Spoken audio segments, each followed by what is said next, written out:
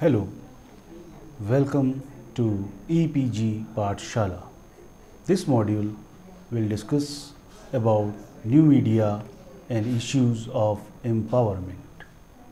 The objective of this module is to make you understand empowerment, issues of empowerment, and especially issues related to human empowerment.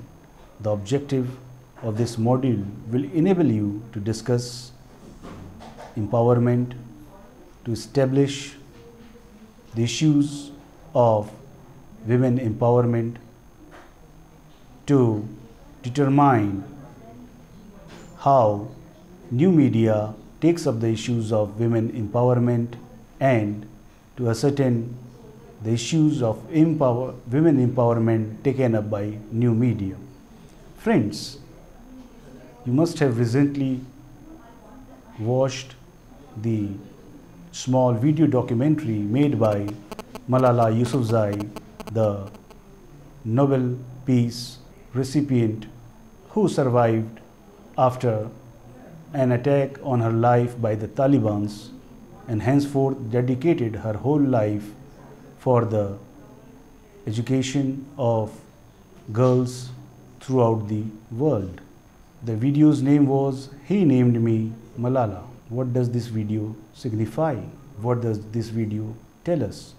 What does this video inform us? What does this video educate us? It firstly educates us about the grit and the gumption through which that little lady was able to stand before the tyrants and the militant Taliban and henceforth raise the level of her life to an extraordinary level. Also, the video was viral throughout the internet through Facebook, Twitter, and YouTube. This also implies that with the help of social media, within flash of seconds, we can cover any issue that is uploaded on the same. Now, we will talk about empowerment. The video shown above raises certain questions in our minds. Statements such as, "I am those 66 million girls who are deprived of education. I am not a lone voice. I am many, and our voices are our most powerful weapons." What do these sentences said by Malala in the video imply? Do they carry a kind of sociological connotation?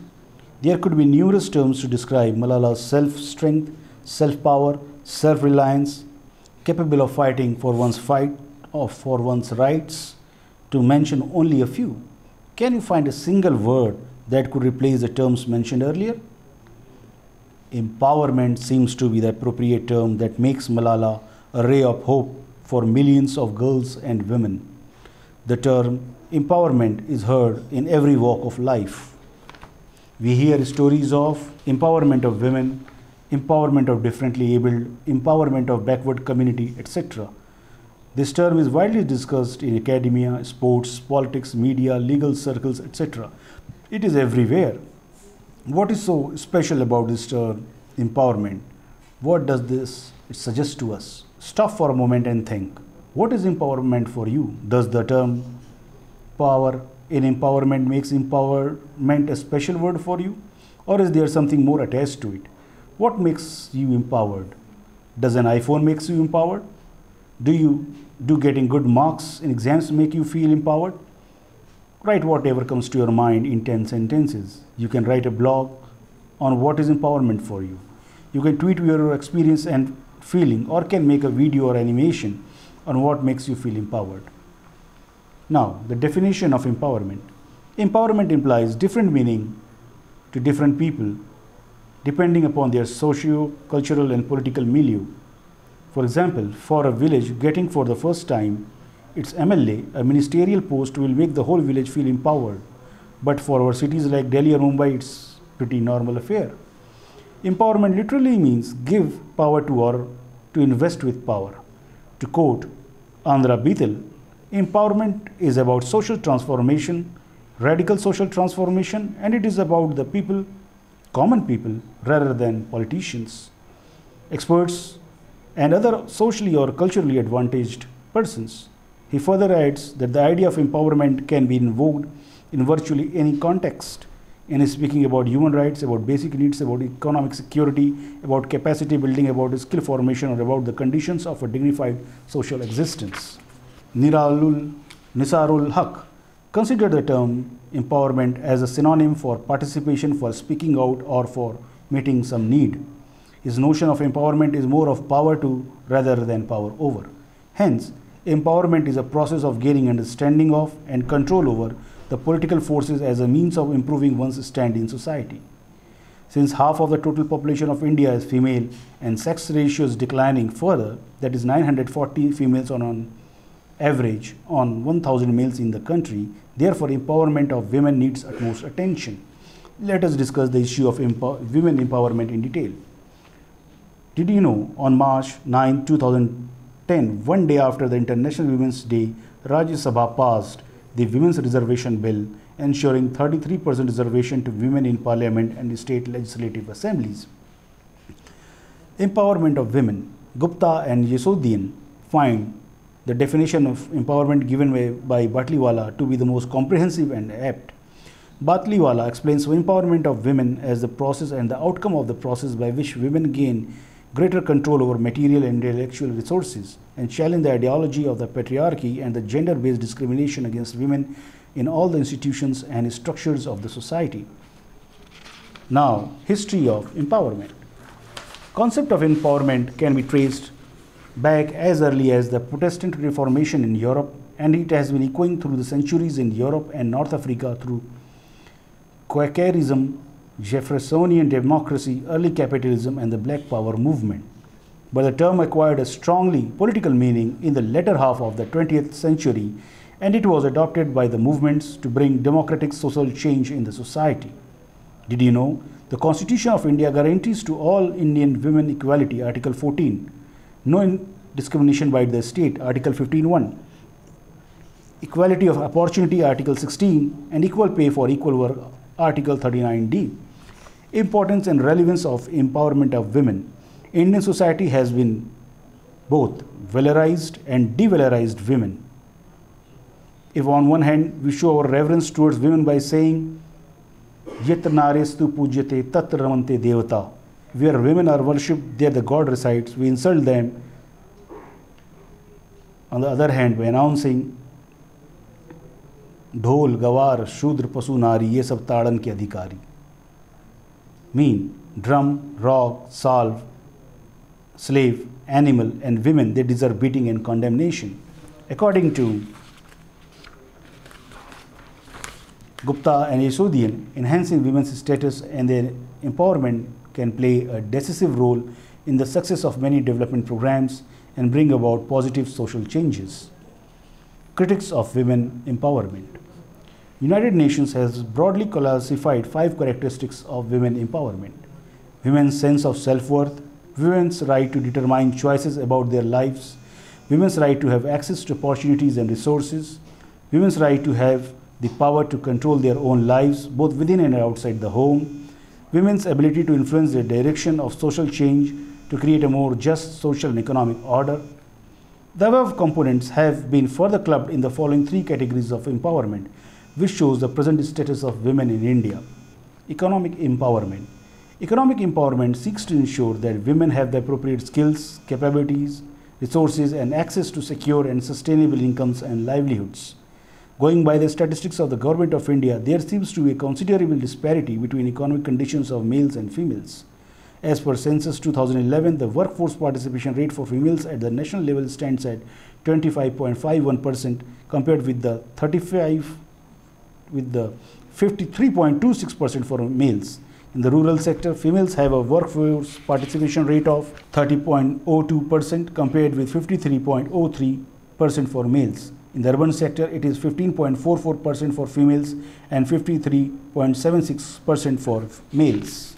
In the rural sector, 59.3% females were self-employed, 5.6% females had regular wage salaried employment, and 35.1% females were casual laborers, compared with 454.5%, 10%, and 35.5% males in the same categories, respectively, in 2011-12. It shows that despite more number of women being self-employed in the rural sector, the percentage of regular wages or salaried men is almost double to that of women, showing weak economic conditions of women in the society. A total of 20.5% women were employed in the organized sector in 2011, with 18.1% working in the public sector and 24.3% in the private. The female share of the total central government employment stood at 10% in 2009. This shows a huge disparity between the shares of women being employed in central government and that of males.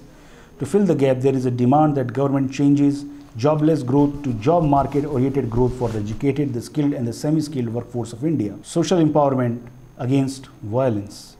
Women in India continue to suffer violence, public and private, physical and emotional, and sexual and asexual in nature. Domestic violence against women continues to be unabated. Cruelty by husbands and relatives continues to occupy the highest share, 43.6% among the crimes committed against women in 2012, followed by assault on women with intent to outrage her modesty, 18.6%. As much as 15.7% cases were that of kidnapping and abduction, 10.2% of rape, 3.8% of insult to the modesty of women, and 3.7% of Dowry Prohibition Act. However, to protect women from sexual violence, a new and stringent law was passed by the Indian Parliament in 2013. Education. In the last decade, media exposure has increased awareness about education among Indian women. However, there is still a long way to go. As per census 2011, 74% of the population is literate, comprising 65.5% females and 82.1% males. Out of 65.5% literate women, percentage of rural women is 57.93%, while that of urban women is 79.11%. The incremental increase over census 2001 of 11.8% for females is higher than 6.8% for males, but still the education that could get job and education that would make oneself self-reliant is a distant dream for most of the women, especially those living in their rural areas. The stereotype patriarchal shackles that do not let girls or women get educated still acts as a major impediment for them in order to get a good education. Do you know that the average nutritional intake of women in India is 1400 calories daily? The necessary requirement is approximately 2200 calories. That means 800 calories deficit is there, and that is phenomenal and enormous. Political empowerment. Late 90s saw the change of language of empowerment from economical to political. Growth of mainstream and new media enabled women to become more aware and demanding about their rights. According to Gupta and Yasudian, women who are exposed to media than those who are not have high household autonomy, high freedom of movement, a more positive attitude towards gender equality, and they do not subscribe to domestic violence. After the enactment of 73rd Constitutional Amendment Act, provision of ensuring 1/3 of the total seats for women in all elected offices in local bodies, whether in rural or urban areas, demand of political power among women folks in India gained momentum. Today, we have more than 40% of women as Panchayat members and about 42% as Jila Parishad members. The following, there is a picture that shows the women politicians, namely Brinda Karat, Nazma Abdullah, and Sushma Swaraj. Women occupy only 9% of the parliamentary seats. Less than 4% seats in High Courts and Supreme Court, and less than 3% administrators and managers are women. New media. Many of you must be using WhatsApp messaging service on your mobile phone. Many would be busy tweeting or updating your status message on FB, Facebook. What is this WhatsApp, Twitter, Facebook? There are definitely new forms of media, unlike television or radio. What is this new form of media or new media, and how is it different from mainstream media? Why is this new media so important these days that everyone is busy updating herself or himself to get acquainted with this new form of communication?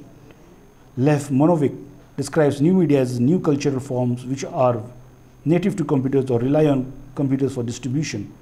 Websites, human-computer interface, virtual worlds, VR, multimedia, computer games, computer animation, and digital video, special effects in cinema and net films, interactive computer installations. What are the characteristics of new media? As said earlier, new media is an interactive platform whose users are globally distributed. The characteristics of new media are as follows. It is interactive, it has a horizontal networks of communication, and it is mass self-communication, self-generated in content, self-directed in emission, and self-selected in reception. Importance of new media in present context.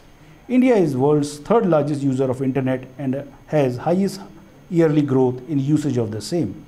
Also, with more than 143 million users of social media, a major constituent of the new media has become not only a source of fast communication, but a platform of giving voice to voiceless, thus making individual groups, communities, and societies at large empowered. New media has the power to let an incident get attention of millions of people worldwide. For example, brutal gang rape of a girl in Delhi on 16 December 2012 captured attention of public not only in India but worldwide.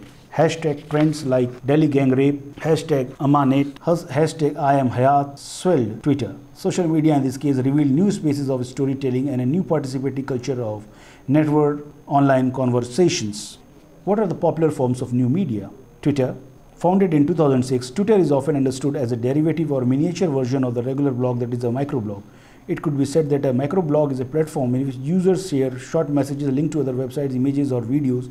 Normally, a message on a microblog is written by one person, may represent an organization, or read by a number ranging from 0 to hundreds of thousands of people, which in this context are called followers. Did you know 44% of users on Twitter have never sent a tweet? Interesting. Facebook. Founded in 2004, Facebook is a social networking website intended to connect friends, family, and business associates. It is the largest of the networking sites. YouTube. YouTube is a video sharing website which allows users to upload, view, and share videos. It came into existence in 2005. WhatsApp Messenger is a cross-platform mobile messaging app which allows you to exchange messages without having to pay for SMS. It is mostly used on smartphones. Now, what is the difference between mainstream media and new media? As explained earlier, new media has the power to disseminate messages within seconds to millions. Let us see the difference between the two kinds of media. According to Alfred Hermida, digital media technology such as Twitter facilitate the instant online dissemination and reception of short fragments of information from sources outside the formal structures of journalism. The attributes of social media, participation, openness, conversation, community, and connectivity are largely at odds with the one-way asymmetric model of communication that characterized media in the 20th century. Brian E. Weeks and R. Lance Holbert explicitly discuss about social media's advantage over traditional media by claiming that the traditional mass communication experience is a one-way, top-down, sender-driven, time-specific activity. News seekers are mere consumers who receive only the information provided by news organizations, have little choice over content, and for the most part consume content at a time that is predetermined. New media and issues of women empowerment. We have discussed earlier that what is empowerment, women empowerment, issues of women empowerment, new media, and how is it relevant today. Now we have to see whether or not new media is a medium which, in addition to entertainment and information, take issues that can bring change in one's life and can act as a model for others to follow. Following case studies will highlight the issues of women empowerment taken up by the new media.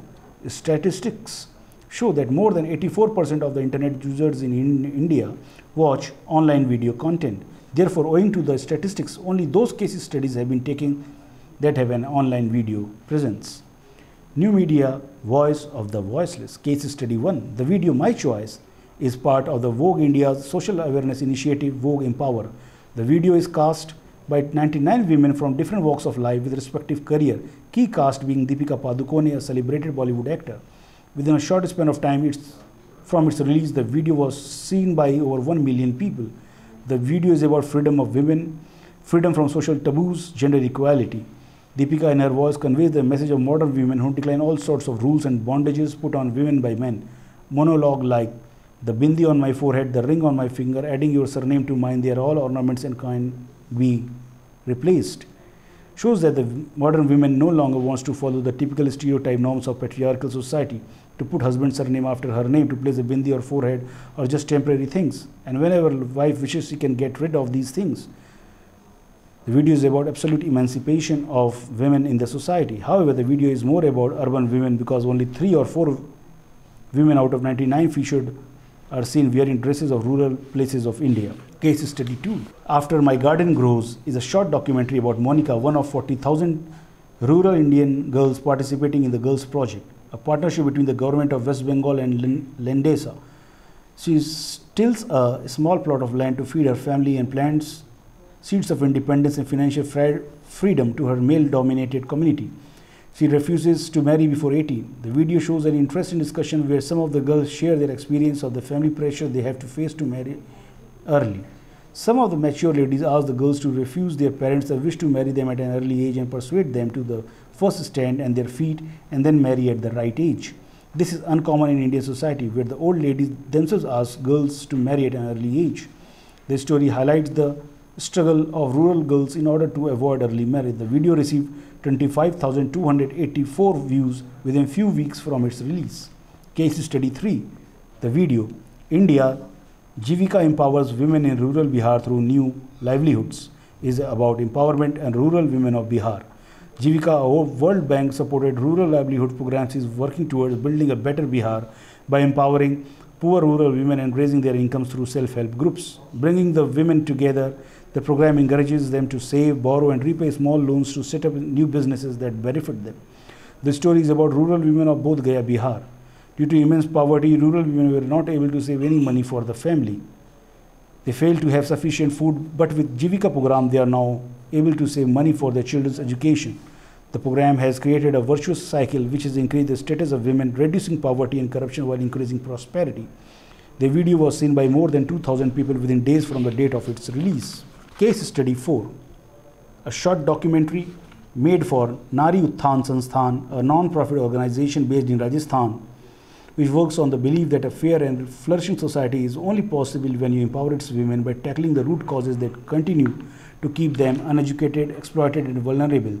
The president of the organization, Uma Ratnu, is working hard to empower the rural women. Her vision and commitment towards empowerment and women has earned a good reputation for the organization in Rajasthan. The project now runs in Jaipur, Alwar and Sikar districts of Rajasthan. To empower the women financially, they are trained into various vocational activities that include making of art and craft items like handcrafted dolls. These items are then sold into the market to increase their household income. Projects like the Delhi project have enabled the rural women to earn 15 to 20,000 rupees per month. Lack of toilets in houses compelled women to go out, so Nari Utthan Sansthan decided to build toilets for women in the villages. Projects like Adult Literacy Project are helping women to get literate. The video received 528 views.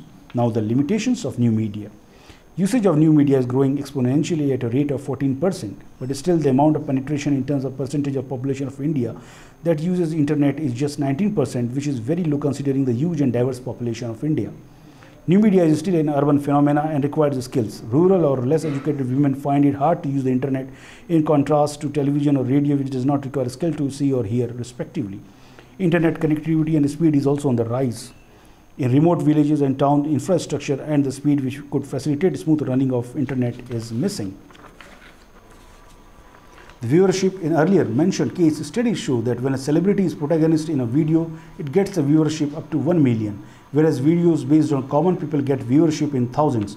This contradicts the notion that new media is a platform where voice of voiceless are heard. Now, we will go for the summary. Going through the different sections of the module, we experienced